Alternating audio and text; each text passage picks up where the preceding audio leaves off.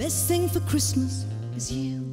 The show started as a party in our home to try to comfort Judith, a Welsh woman prone to melancholia, who could not stand the fact that at Christmas time, Southern California was about 78 degrees and sunny. I am from Wales, therefore I was born depressed. And yes, in a strange way, bad weather means Christmas to me.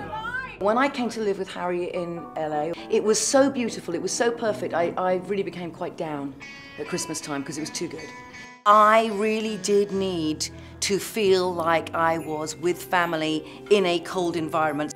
We started having these house parties at holiday time, inviting our comedy and music friends. They all did a number or two about the holiday season, yeah. Reverent or irreverent. And the idea was you sing a couple of songs about Christmas, your own, or you do a bit or a comedy piece about Christmas, and then we eat, we drink, we are merry, and then I basically shout at you until you join me in singing Christmas standards and carols. And it was a true old style around the piano. Everybody sings together, everybody creates their own entertainment.